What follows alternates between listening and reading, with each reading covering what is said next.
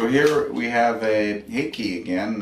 We're at 2.5 months, coming 2.5 months since his adhesive capsulitis frozen shoulder operation, the OAT procedure that we did here for him. Let's see what you can do now. And let's see if you can tell, if you're the audience watching this, which shoulder it was.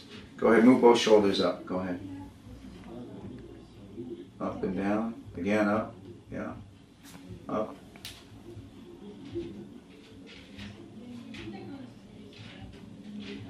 Which shoulder do you think it was? That's the question. Which shoulder was it? Of course, if you've been watching Heiki's videos, you'll know what shoulder it is. It was the left shoulder, but right now you're saying that the left shoulder is better than the right one. Yes. Let me see. What do you mean by that? That one doesn't go back now. It's got an impingement. It's painful. Here. And the right one's, the left one that we fixed, it's no problem. It is, completely no problem.